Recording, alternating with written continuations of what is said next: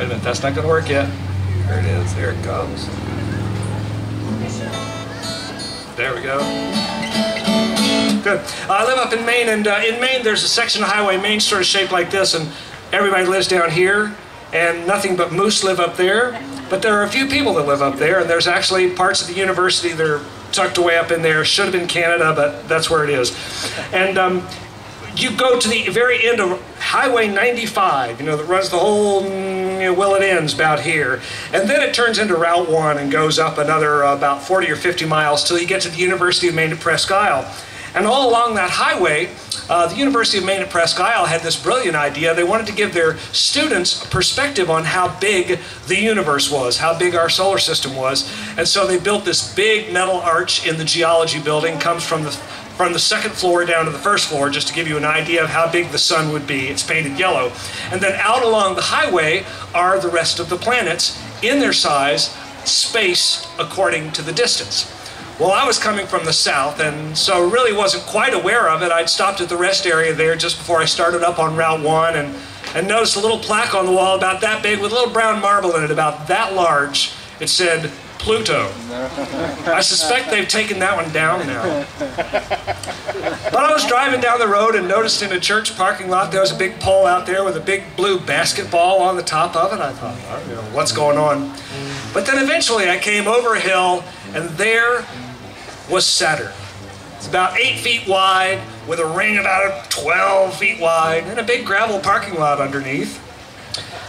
I needed to make a phone call, and so that's where the song starts.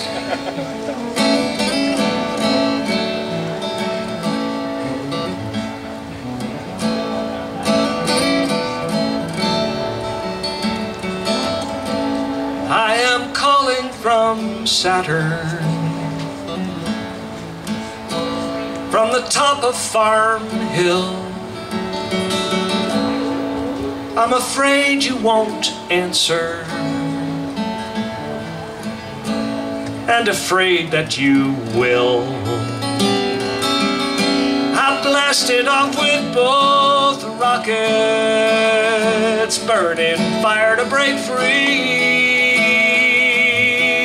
But I'm light years from freedom, free from your gravity, free from your gravity.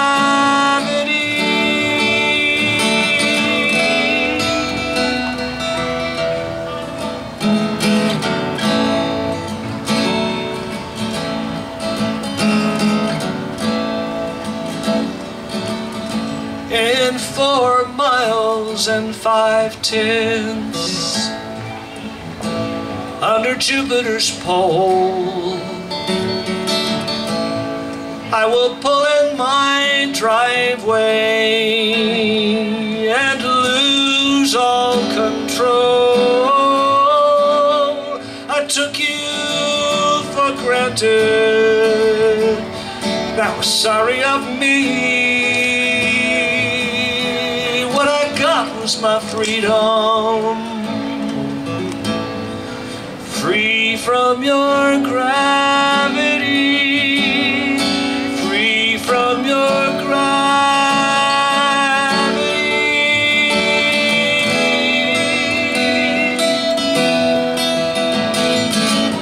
You were the center I'd orbit around, holding me close without dragging me down. What am I doing so far out in space, breaking the pull of your magnetic grace?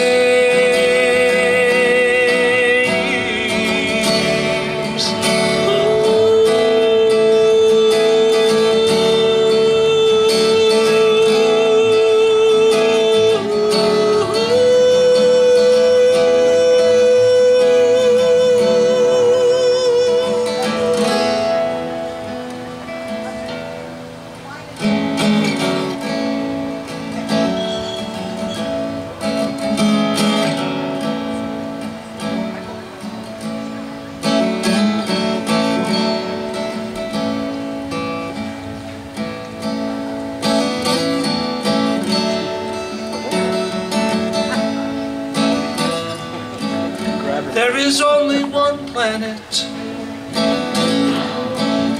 that I could ever call mine.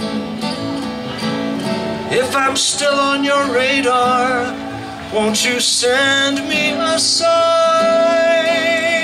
Unless you return contact, I will wait weightlessly, floating further and further, free from your gravity, free from your gravity.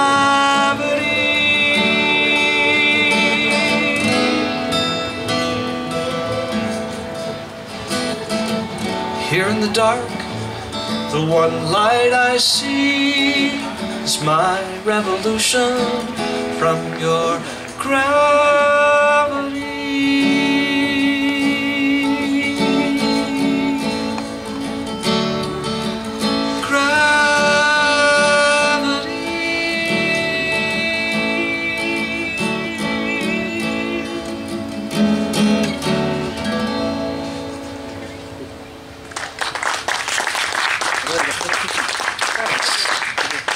Thank you very much. Appreciate that. Thank you very much. I'd like to do a lullaby for you here. Uh-oh. But it's I refer to it as an anti-lullaby. It'll wake you up, I promise. I don't know if any of you guys have ever heard of this place. It's called Coney Island. Oh, you've heard of it. Cool. Most places I play, they may have heard of it. How many of you have been to Coney Island? Oh, really? Raise your hand. A lot of you. Good deal. Good deal. When I was a kid growing up, I'd never been to Coney Island. I grew up in Georgia, but I'd always see it on TV and see articles about it and that kind of thing. I was fascinated by the place. I was determined I was going to get there one day, and I did manage to eventually. But at the time, I had never been there, and many, many years ago, about 12, 15 years ago, I started working on this song. I knew I wanted to celebrate Coney Island in some way, and then I found this great Smithsonian Institute article about Coney Island in the 1950s. So I'm going to take